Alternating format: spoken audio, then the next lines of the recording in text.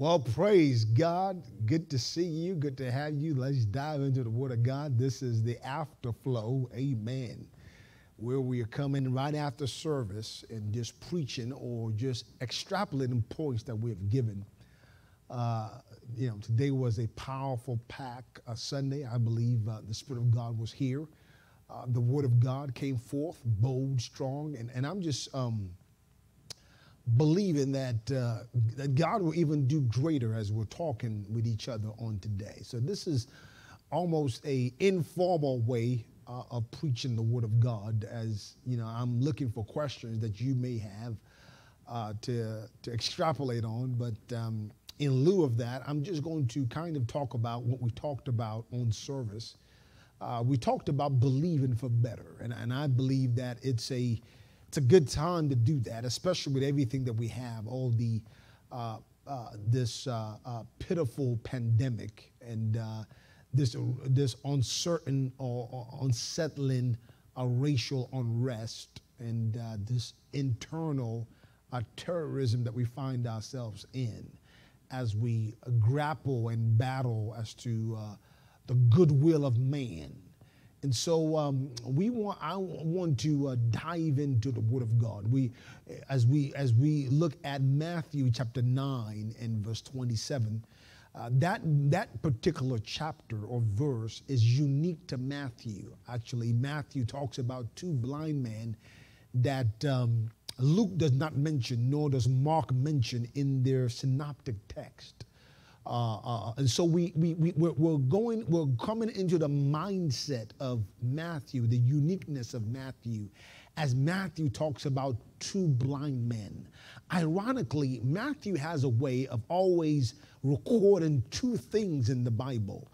I talked about that earlier on, that Matthew would always have two quotes. You remember the quotes that carried Jesus in Mark chapter 11, as he marches into Jerusalem on a donkey, a quote. Matthew has two of them. Matthew also has two demonic men that were possessed with legions of devils, as we record in Mark chapter 5 as just one. Matthew has two of them. Matthew also has two blind men by way of leaving Jericho, where we talk about blind Bartimaeus as one in Mark chapter 10. Matthew has two of them. So Matthew is also always dealing with two. Now understand this, that the two blind men that were in company with Jairus, or one of them was blind Bartimaeus. It's not the two blind men we're talking about today. This particular scene is right after Jairus' daughter is brought back to life, resuscitated, not resurrected, but resuscitated, because the only resurrection that we have in biblical study is Jesus Christ. He's the only one that was resurrected from the grave. Other individuals were simply resuscitated. In resuscitation of Jairus' daughter, Jesus is leaving his house and going to his house, or leaving Jairus' house and going to his personal house. As he was going, Matthew tells us that there were two blind men that appear in the text. They appear in the text, and as I spoke about, that the text is really talking about people believing for better in their lives. And I believe I'm talking to people this afternoon, this evening, that are believing for better, believing for a better job, believing for a better career, believing for better relationship, believing for better health, simply believing for better. And as we look at this text this morning, by way of Matthew chapter 9, we know that these two blind men are in Capernaum, because that's where Jesus lived.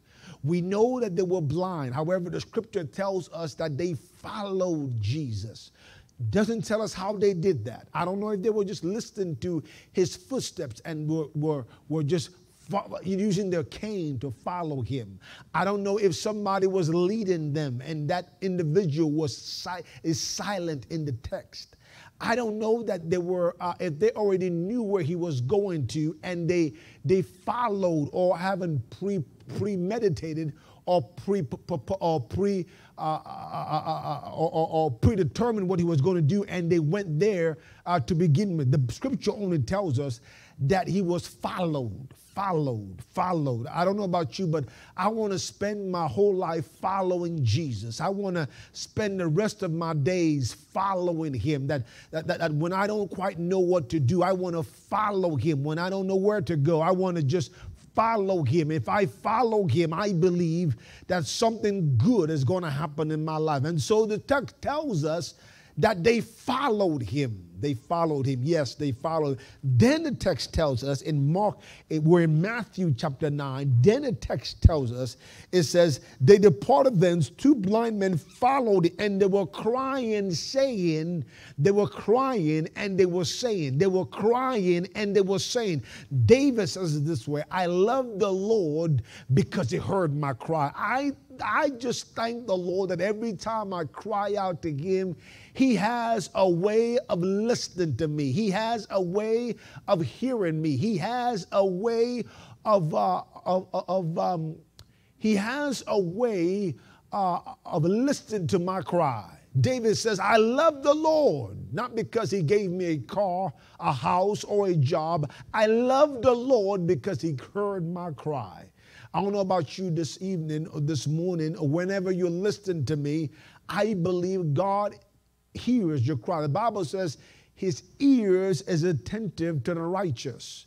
Righteousness simply means declared innocent, declared free, declared liberated, declared just. Because Jesus Christ has made you righteous, you are righteous, not because of what you've done, but because of who he is. As such, it tells us they cried out to him. Then they said, Jesus, thou son of David, what? Have mercy on me. Jesus, thou son of David, what? Have mercy on me. In other words, have mercy on my limitation. Have mercy on what I cannot do for myself. Have mercy for not giving me what I deserve. Have mercy. But they said this way. They said, thou son of David. That's important. It's important because Matthew is writing to a Jewish mind. He's writing to a Jewish mindset. As such, he wants you to know that Jesus Christ is the legitimate son of David. He is not just a son, he is the son of David. And he is a son of David, the Messiah that has come to take his rightful throne. Now, he says, thou son of David, have mercy on me. The Bible says that Jesus goes into his house. They follow him there, and he says to them, what do you want me to do for you? No, actually, he says to them, he says it this way, do you believe that I'm able to do this? That's what he says. Do you believe that he is able to do this? That if you are going to believe for better, you've got to believe that God is able to do this. This meaning whatever you believe in God for. Understand this, that it is God's will to do this. But you and I need to come to God in prayer, in specificness, to talk to God concerning what we need. Now, real quickly, I'm going to jump in because I want to really just give you those 4 things we talked about this morning. Those 4 things we talked about this morning, I want to kind of give that to you because I believe that is the construct as to what I'm going to be talking to you about today. Number 1, we said, if you're going to believe for better, and I know that All of us are. Believe, and wherever you are in life today, you can believe for better. You can believe for more. You can believe for what more that God wants to do in your life, in my life. More. Matter of fact, I believe you stop growing, or you stop even advancing, and stop being innovative when you stop growing, when you stop believing for more. And so, in this believing for more, the Bible says, Jesus poses the question, do you believe I'm able to do this? Now, matter of fact, let me just pause and say this. The only reason why you should come to God is because you believe. The only reason why you should be in church is because you believe. The only reason why you should be looking at what God is doing, or believing that God wants to do more in your life, is because you believe. Do you believe that he is able to do this? Matter of fact, in the kingdom of God, it is never what you can afford. It is always what you can believe for.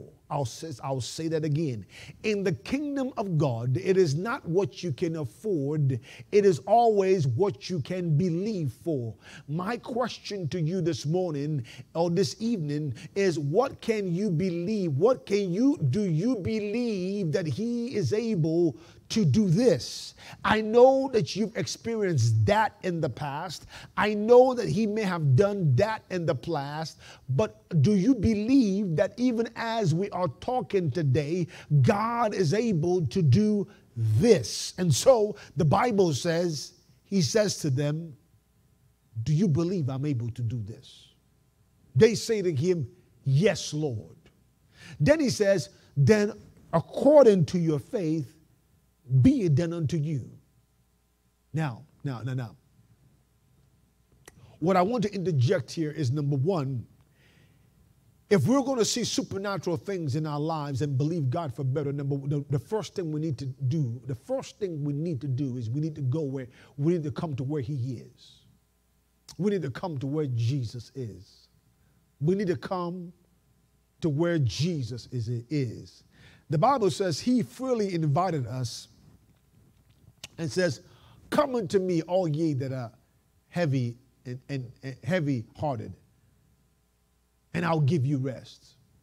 Learn upon me, because my yoke is easy and my burden is few. And you follow me now. Learn upon me. Now, we're good. Now.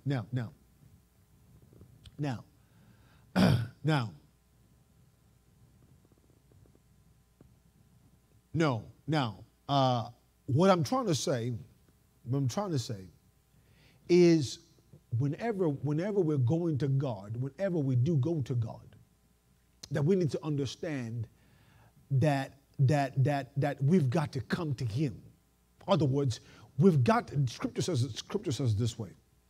In Hebrews 11 and 6, he says, whosoever comes to God must first believe that he is, and that he is a rewarder of them that diligently seek him. We've got to go to God. I'm asking you, have you gone to God? If you are believing God for better, have you gone to where Jesus is?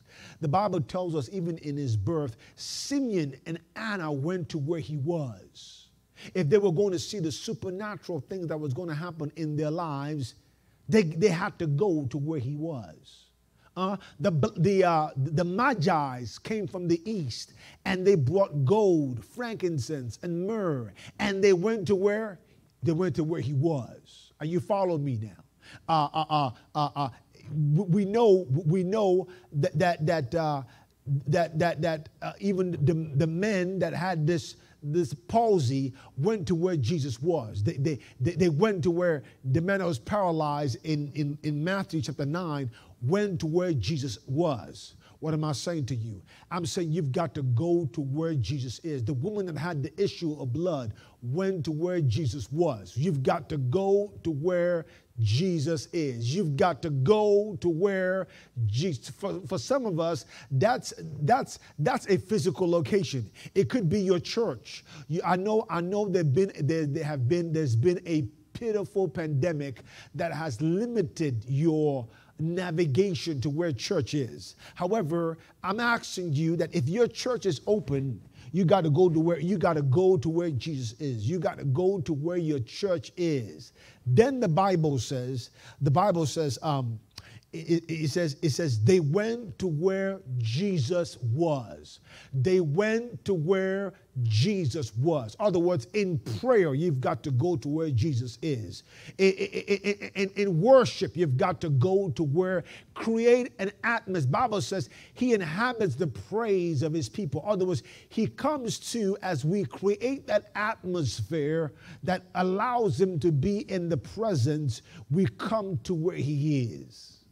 Now, the second thing is we've got to know what we're in need of. Yeah, we've got to know what are you in need of? What are you in need of? Not what your mama is in need of. What are you in need of? You've got to understand what you are in need of. The Spirit of God wants to bless your life beyond your imagination. But you and I need to understand, I am in need of a healing.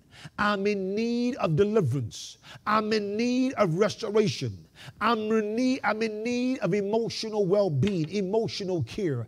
I'm in need of promotion in my job. I'm in need of a new house. I'm in need of a new car.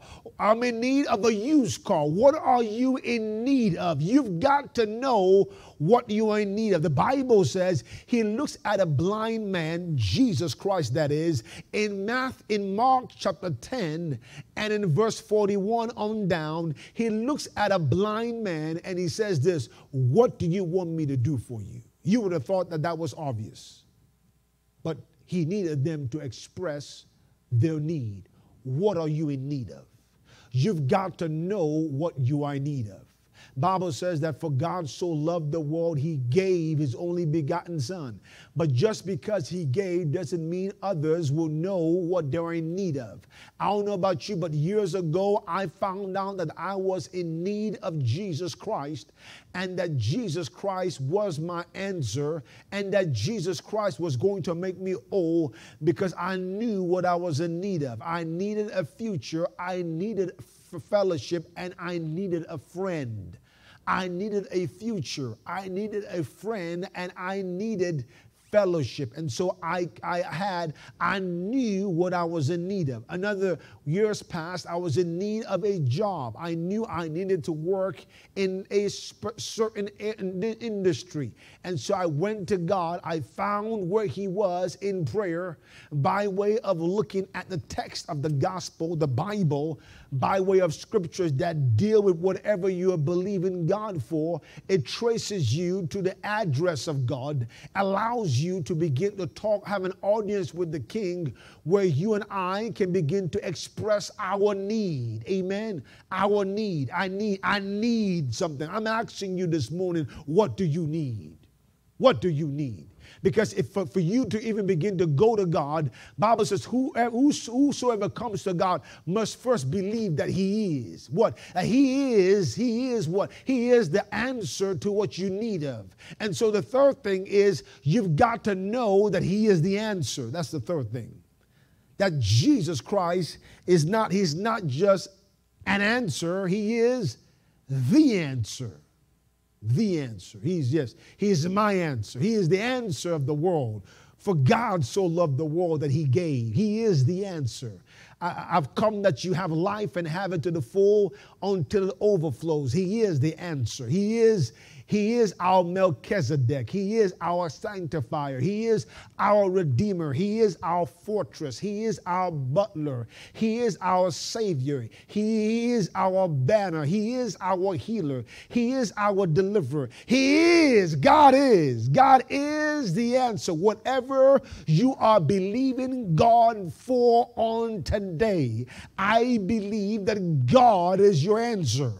Are you following me this morning? So when you come to God, we said believing for better takes number one, you've got to go to where He is. Yeah, that's number one. Number two, you've got to know what you are in need of. Yeah, I've got to know what I'm in need of. I'm in need of a spouse. I'm in need of a job. I'm in need of a husband. I'm in need of a wife. I'm in need of a friend. I'm in need. You've got to know what you're in need of. Number three, you've got to know He's the answer. That Jesus Christ is the answer. He is not an answer. He is the answer. He is the Savior of the world. The Savior of the world. Amen. He is the answer. Number four, you've got to release agreeable actions to what you're believing God for. The woman had the issue of blood, and so she released agreeable actions or corresponding actions, agreeable actions that enhanced or was in line with what she was believing God for. If there's anything faith is doing everything you know to do in the natural by way of agreeable actions and taking one more step. Are you following me now? And so this woman had this issue of blood, believing for better, left her house where she was, went to where Jesus was, having thought about what she was going to do, touched the hem, his physical action, and she was made whole. He did not even ask God to heal her. She simply took what she needed from Jesus. Why? Because she allowed agreeable actions to touch her life. The second person we see is those men in this particular chapter that unroofed the roof where Jesus was. The man did not stay home in the bed. Those boys, those friends, those four friends took him from where he is, grabbed his bed. That's another thing. Agreeable actions does not mean that they are favorable or they are easy. It simply means I'm going to take a step and believe God. I'm going to take a step and trust God. I'm going to take a step and choose to follow God. In other words, I'm going to do all that I can in the natural. I'm going to take myself or my believer as far as I can to the answer. And when I get there, the only person that can take me to the other side will be Jesus. What am I saying to you? I'm saying you've got to believe God for God's best. I'm saying that you've got to trust that God wants to do something amazing in your life.